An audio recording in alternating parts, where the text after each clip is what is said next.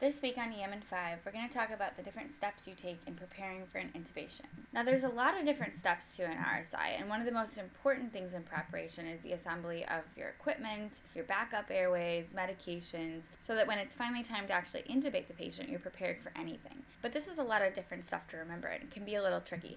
So one mnemonic you can use that'll help you remember the things that you need for intubation is SOAP-ME. And this is what it stands for: suction, oxygen, airway, positioning, medications, and equipment and untitled CO2. Okay, so EMS calls and says there's a patient on the way with respiratory distress. Let's get prepared for our airway. So the first thing we're going to set up is the suction, and this includes the Yankauer as well as the suction canister.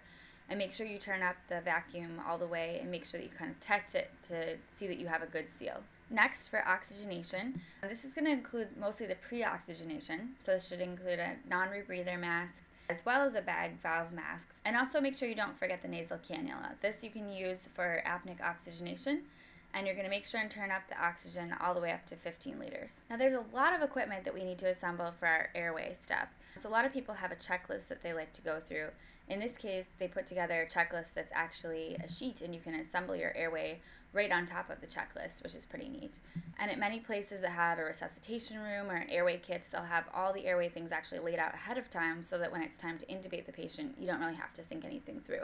But let's go through the different equipment that you'd like to assemble for your airway. Now, for your blades, one thing to make sure you do is check and make sure that the lights are working. So check each one. And I usually like to assemble a couple different ones, usually of more than one size. So here we have a Mac 3 and 4, and you should probably have a Miller on hand as well. For each endotracheal tube, make sure that you load a stylet, and you also want to check each tube for leaks in the cuff. Now, usually I'll assemble a couple different tubes of different sizes. If you're planning on using a glide scope, you'll need the special stylet that comes with a glide scope that has a slightly different hook at the end than a regular stylet. Make sure you check all the cuffs on your tubes. I also like to assemble a couple different sizes of oral airway, as well as nasopharyngeal airway as a backup.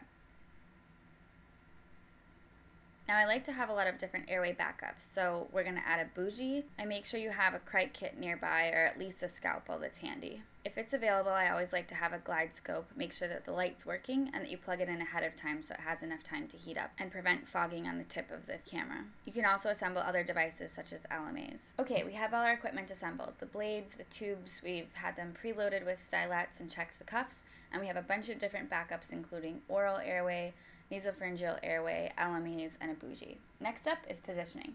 Now, our goal with positioning is to align the oral axis with the pharyngeal or tracheal axis, and that allows you to have the best look right down to the cords when it's time for intubation. The best way to achieve this is something called the sniffing position.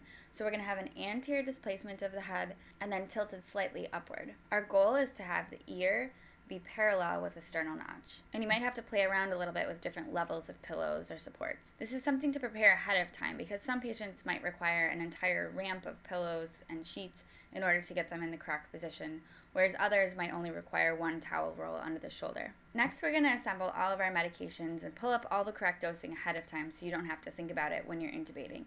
This is going to include any pre-treatment that you think is necessary, choose what type of sedation you're going to do, and also choose a paralytic. Last up, we're just going to get the rest of the equipment that we're going to need. Make sure your monitor's turned on and that your patient's hooked up. If you have a respiratory therapist available, make sure you call them and get the vent set up ahead of time. The last part is making sure that you have your untitled CO2, both the colorimeter and also the actual wave monitor that you're going to hook up once the patient's intubated. Okay, we've gone through the SOAP-ME mnemonic, and we have all of our equipment and our medications, everything we need ready for intubation. Now it's time for the RSI. Here's some references, and thanks for joining us on EM in 5.